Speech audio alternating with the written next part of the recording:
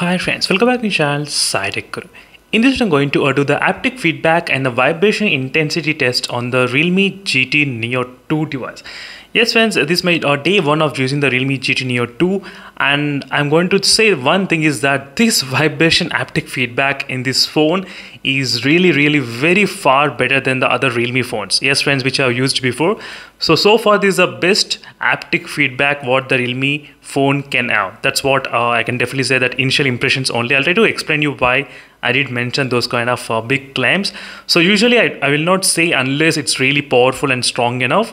So this Realme GT Neo 2 has got really very powerful haptic feedback. It's very close to the IQOO 7's haptic feedback in terms of the 4D vibration as well.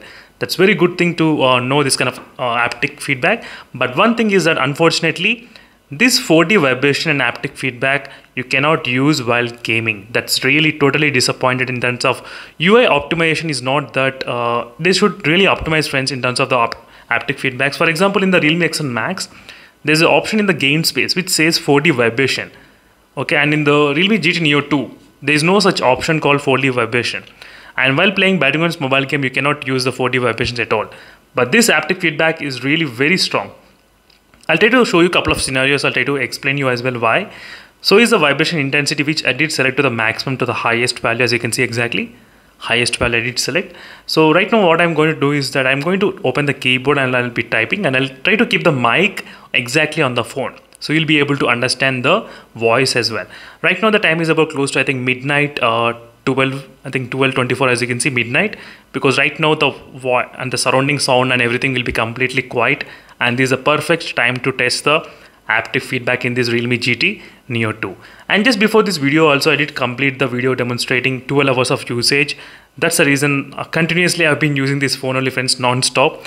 So let me start with the test. So right now, as you can see friends, exactly the mic is on the phone, on the keyboard, you can clearly see. Now let me start typing.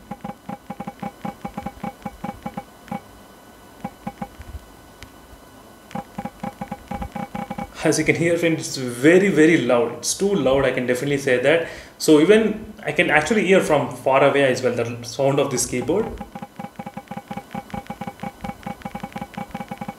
It's very good. I need to do the side-by-side comparison with the IQOO 7 device, then you will be able to understand which is kind of better in the intensity. Now what I'm going to do is that I'm going to show you the alarm clock application. Here you can actually feel the haptic feedbacks more.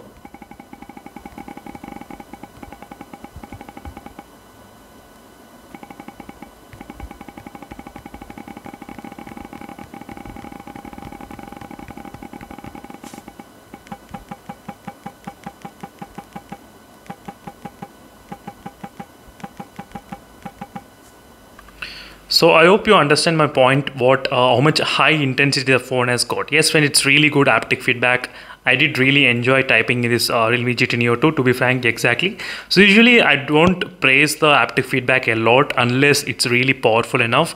So my favorite haptic feedback used to be the IQOO 7 device.